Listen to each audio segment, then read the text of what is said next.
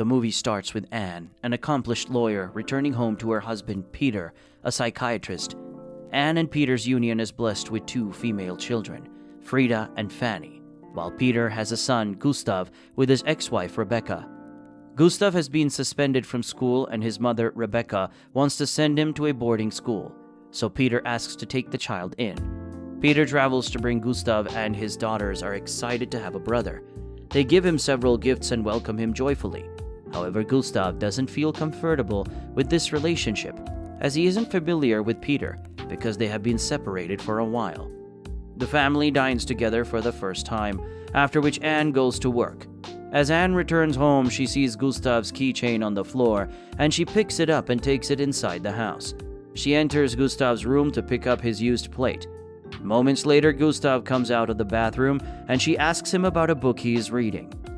The following day, while returning home, Anne overhears an argument between Gustav and Peter. Gustav asks for an opportunity to live alone, as he insists he doesn't want to stay with them. Peter refuses as he is still a minor. Gustav walks away from the house that day because he doesn't like the family. That night, Peter tells Anne he will return Gustav to Rebecca, but she convinces him otherwise. She explains that Gustav isn't familiar with them, and they can help him feel more comfortable by involving him in household tasks. Anne represents her client in a court case the next day. After the case, she encourages her client and meets her defendant at the car park. She asks him if he thinks his actions are right before leaving the court. She returns home to a broken house, missing personal belongings, including her bag. She calls the police to report the break-in and burglary. After a brutal day at work, Anne returns home early to do her kids' laundry. In the process, she checks Gustav's pocket and sees his keychain. She remembers finding the same keychain on the floor the last time she visited his room and didn't return it, so it was in her bag, and her bag was stolen. She immediately connects the dots and realizes it was Gustav who stole from them and disguised it as a break-in. She confronts him about breaking into the house and shows him the keychain as evidence. She asks him to either report to his father, and they go to the police station, or she will keep quiet about it, and he will blend in with the family.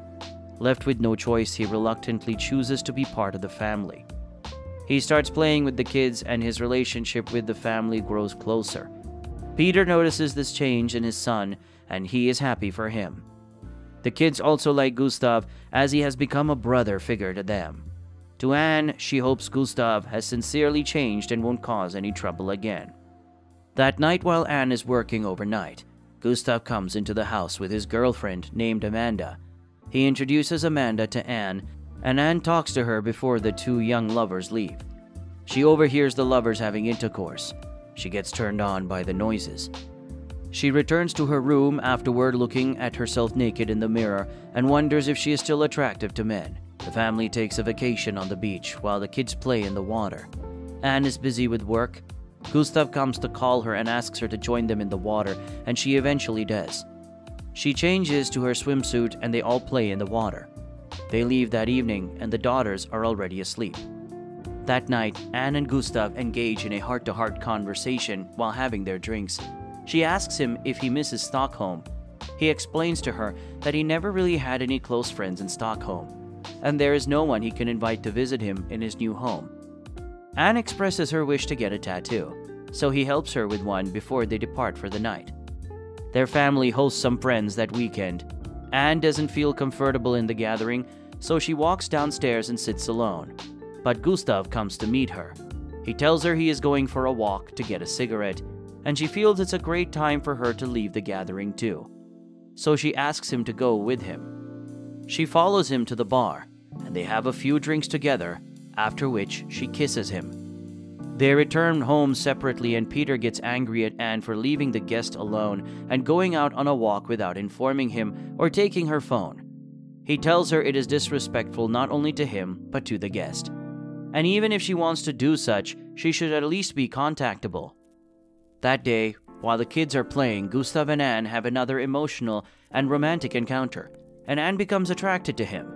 Sometimes later, Peter goes on a business trip and leaves Anne in charge of the house. At night, Anne grows restless, and she walks around the house. She goes to Gustav's room and finds him awake too. She puts her hands into his shorts and strokes his private area.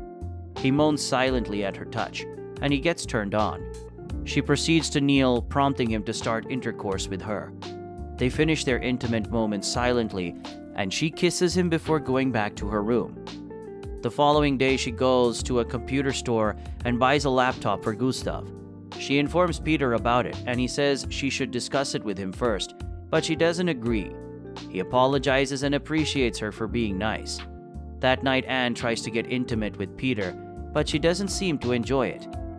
In the next scene, while Peter is away, Anne keeps her children in the sitting room, and she gets intimate with Gustav in the bathroom. While they are still actively engaging in intercourse, Peter returns home early that day. When they hear his voice talking to the kids, they stop what they are doing. She meets Peter, who tells her he was disturbed at work and felt he should return home. Again, they are having intercourse when Peter is at work. It's Frida and Fanny's birthday, and the house is full of guests. During the party, Gustav can't take his eyes off Anne, and he looks for opportunities to make out with her. When Anne goes to make some preparations, Gustav comes to her and kisses her. She tries to dissuade him, saying it's not the right place or time, but he insists no one can see them. Unfortunately, Lena, Anne's sister, walks into them and catches them in the act. Lena walks away immediately. Anne pushes Gustav away and goes to beg Lena, but Lena insists she is leaving her home and reminds her Gustav is still a minor. As a result, she decides to ignore Gustav throughout the day. Gustav, who doesn't appreciate being ignored, confronts her about it, and she immediately ends the relationship. Gustav gets angry and climbs a tree to disturb the whole party. He falls off the tree, and Peter runs to his rescue.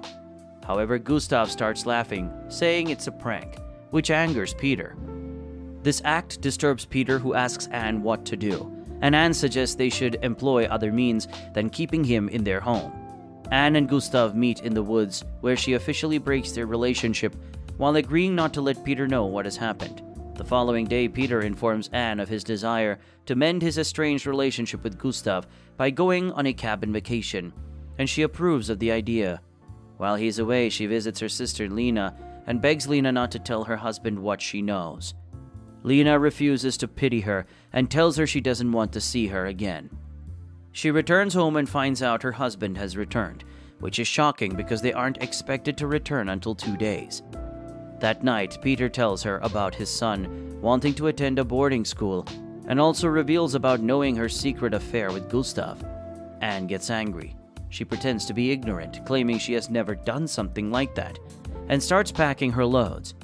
Anne refuses to let him and his son falsely accuse her. She also informs Peter that Gustav was the one who broke into their home, but she didn't tell him because she wanted a healthy family relationship. Peter feels apologetic and decides to trust her words.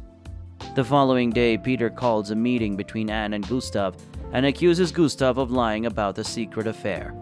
Again, Anne denies all accusations. Refusing to give in, Gustav feels unjust and spits on Anne's face, and he is disappointed that his father chose to believe Anne instead of him. The following day, the kids bid their farewell to Gustav before Peter drives him to the boarding school. On Christmas Day, as Anne resumes work, she finds Gustav in her office. He tells her to confess to his father and tells him he isn't lying. Otherwise, he will report him to the authorities for assaulting a minor. She tells him he has no case and no one will believe someone like him, so he should move on. Anne returns home and they celebrate Christmas. Later that night, Gustav visits to see his father, but she sends him away because Peter is asleep. Gustav breaks down on the road, but she doesn't care. On her next birthday, the family celebrates on her behalf, and Peter receives a call from Rebecca that Gustav has been missing since Christmas break. But he assumes it is nothing because Gustav is known for such pranks. Some months later, he gets a call from Stockholm police to visit, and when he returns, he tells Anne Gustav has been found dead in the woods. Turns out that after the encounter she had with him on Christmas night, he went to the cabin, but the freezing temperature was uncontrollable, so he did not survive that night. She goes to the bathroom to cry, and then returns to comfort her husband that it isn't his fault. But Peter stops her from talking and closes her mouth. The family continues their lives after this brutal news. They all travel dressed in black to attend Gustav's funeral as the movie ends. Subscribe to watch more videos like this, leave a like to help the channel out, also leave a comment if you'd like us to recap your favorite movie. Thanks for watching.